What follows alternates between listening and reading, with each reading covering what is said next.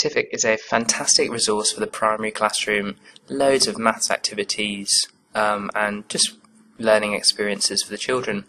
So you can go to either matific.com if you're using a website, or you can get some apps. It's available on the App Store if you've got an Apple device, and it's available as an Android app as well from Google Play. So your students can actually access it from their iPads, and so can you as a teacher. So first things first, you need to log in. Okay, there'll be a login button here, and it's really simple to do. When you get to this as your home page, first of all you need to go to Class Management to set up your class. So just pop in your name, your year group that you teach, the number of students in your class. You'll be assigned as the teacher, and then what you need to do, you'll get to this page and you click on this icon, and then you can either add your students manually or you can fill in a template. It's like an Excel form, so you can just copy and paste your students in and it will do it for you. Really, really easy. And then you've created your class. Next thing you need to do is give your students their logins, and again you can just print those out as logins. Very, very easy to do. So let's have a look at the maths activities now. So when you click on here, you can actually access all years, but yours will be the year you're in will be the priority. So if I'm doing negative numbers, I'll just type in negative into there. And then what it will do is it will search first of all for year 6 activities.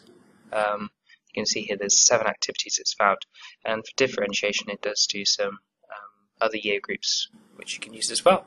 So you've got some really nice 5 I can see activities, and then 2 lesson plans and a worksheet as well. So let's have a look. This one looks quite good for my lesson today. Just click on the play button and it will instantly load up the game. Now what you can do, you can broadcast it. That'll mean if all your students are on their iPads, it will instantly send this to them. You can share it to your classroom if you wish, or you can use it on your smartboard. So just make it full screen and then project. And the games are really, really simple. So here we have to graph the following value on the grid: minus 40 degrees, minus 40 degrees. So Fahrenheit to Celsius. So we click here. So minus 40 and then minus 40. Click here. Press done. Nice and simple activity. And then lots of more activities like that. Let's go and have a look at another one. So maybe after I've shown that as my starter to the lesson, I might want this one for their activity in class, or maybe even a homework at the end of the day. All you have to do, this panel here on the side, is your class assignments or homework. So I'm going to set this one for my class assignment.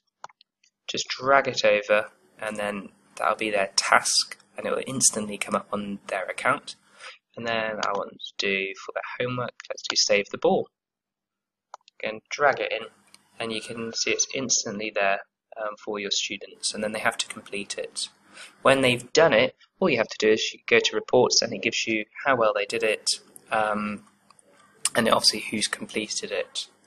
And that really is a simple overview of it, but it's a really, really nice website. Lots of things involved. Finally, I just want to show you the resources. So here we have some teacher guides. You just click on year 6. It gives you some good teaching strategies. Some really good lesson plans as well. So again, put your year group in, go down to year 6 or whatever your year you're in. Let's have a quick look at one. So this is year 2, adding 2-digit numbers. So it's got your goals, opening questions, and then it's got the game that you could play with the students. So you could assign that, or you could do it as a whole class. Some good key questions there. and then it's got a close as well. So nice simple plans that you can print off. They're in the PDF format.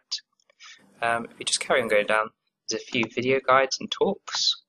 Really good if you're flipping your classroom, so you could actually send these to the students and they have to watch it and then come back into the lesson prepared.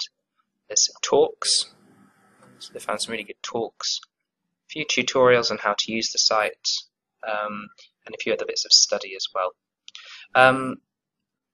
So that's really the simple overview. The main ways I use it is in class, setting it as activities for the students, and each week I set them 2 tasks as homework, and I find that really works well. Thank you very much.